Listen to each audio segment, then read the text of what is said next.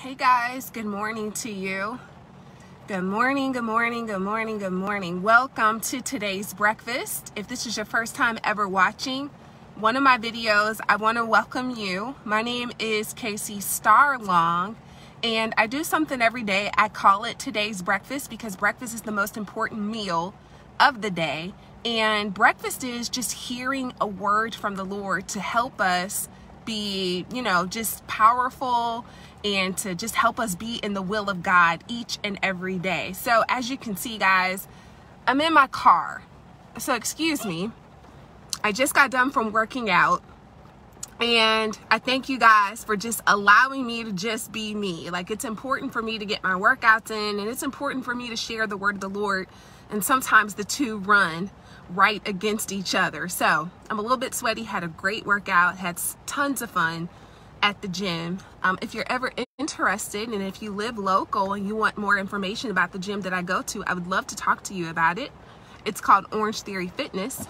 And one day I'm going to do a live just about Orange Theory and how it has just really helped me with my workouts. But today, y'all, I really want to share the word that God placed in my spirit today. And our scripture, it comes from John 1:5, and it actually is the verse of the day through the Bible app.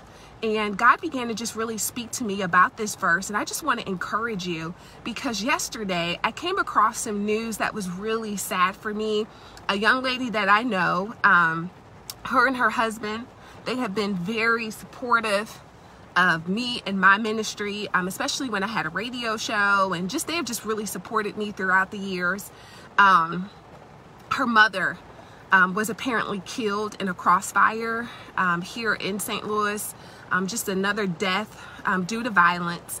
And I was just very sad to hear that, because I know that she was really close with her mother. Actually, I would sometimes see her mother attend their daughter's school, because my granddaughter also attends that school. So sometimes during, when the school would have community events, I would see this young lady's mother. And so she was very sad, and obviously the community that knows her is also very sad and mourning. And I came across a couple of posts that talked about that 2020 has just been really cruel. So maybe you don't know the young lady that I am talking about, but maybe you yourself have surmised or said, that 2020 has been really rough with the COVID-19 deaths, just violence, just the upheaval, with what we have seen in the news. I think we all can say that this has been a very tough year, that we didn't really see this coming. Maybe some of y'all saw that this was coming, but I think the majority of us, we didn't really see all of the things unfolding as they have. But I want to give you some hope and encouragement, and it comes through God's word in John 1:5. It talks about that darkness cannot drive out light, that the darkness of 2020 cannot overcome the light of Jesus Christ. All right, I want to encourage you with that despite the news that we may see in the media, even when we receive bad news, when we know people are suffering, I want to let you know that this suffering is temporary. It is not permanent. Okay, in John 1:5, it talks about that basically darkness, evil, cannot overcome the light. And who is the light? We're talking about the light of Jesus Christ. And that light, if you are a believer, is also in you. So I want to encourage you that the enemy would have you think that, 2020 is a bust, that, COVID-19 has the last say, that violence, shootings, police brutality, that has the last say. But I want to let you know that if you are a believer, that is not true. Okay, none of these things has the last say. Jesus Christ has the last say. And when we read the Bible, when we look at the Bible, we know in the end we win.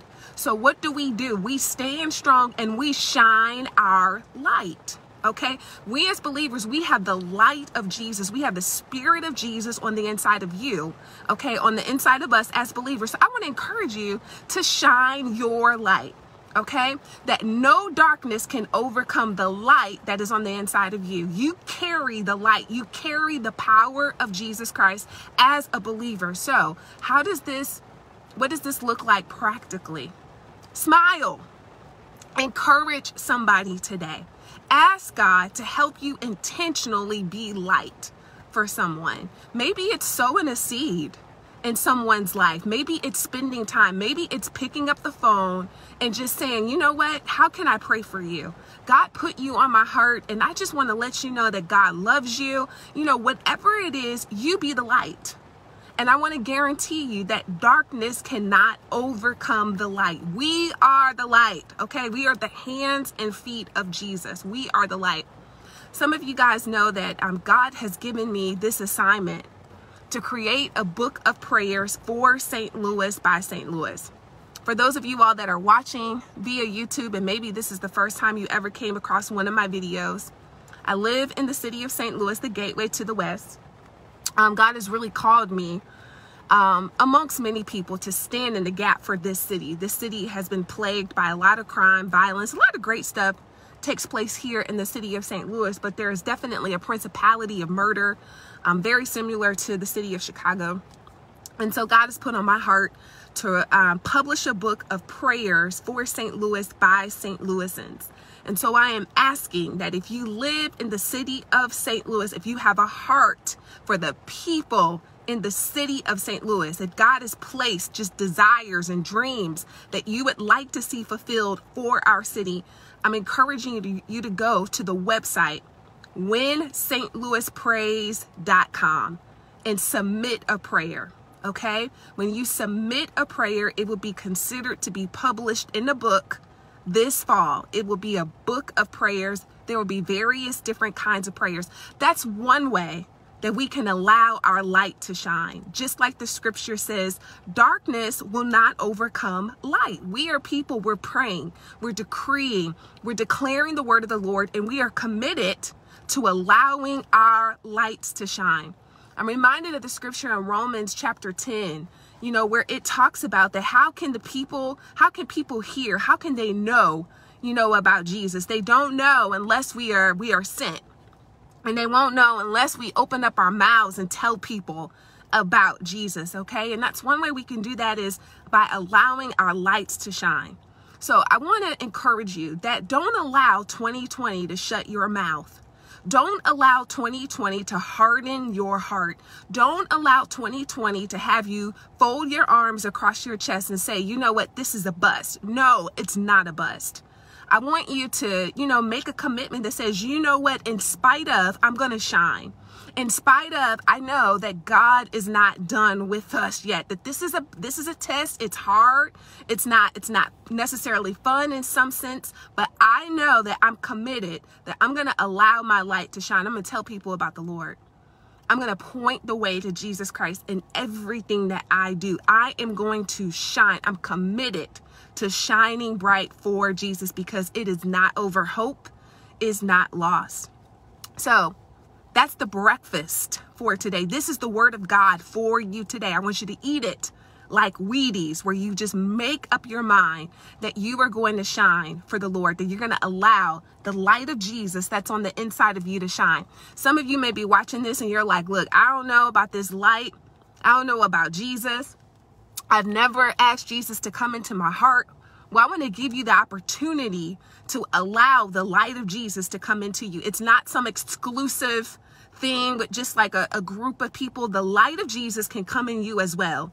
And all you have to do is believe that God sent Jesus to die on the cross for your sins. If you believe that Jesus died on the cross for your sins so you can have eternal life with him, you just accept him into your heart.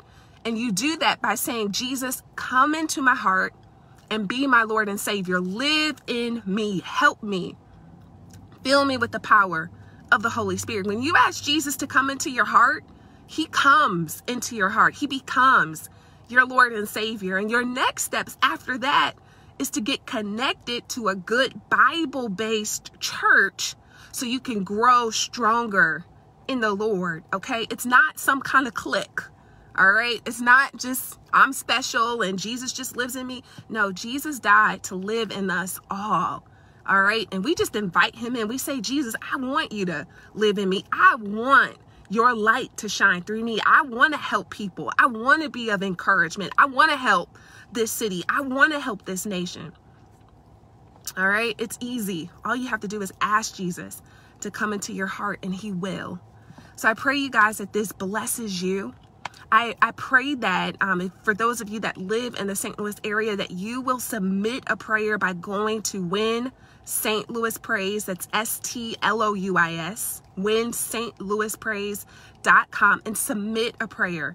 All right. There are different categories that you can pray about: children, churches, salvation, business, the business community, whatever it is. And then there's a category for just a general prayer. I pray that you will do that. And this is one way that we can allow our lights to shine. Can you imagine a prayer book, a book of prayers for St. Louis by St. Louisans? And maybe you're watching this and you live in another state, you live in another country. Maybe God will put this on your heart for you to lead a movement where there will be a book of prayers for your city, for your nation, by the people that live in the community. All right.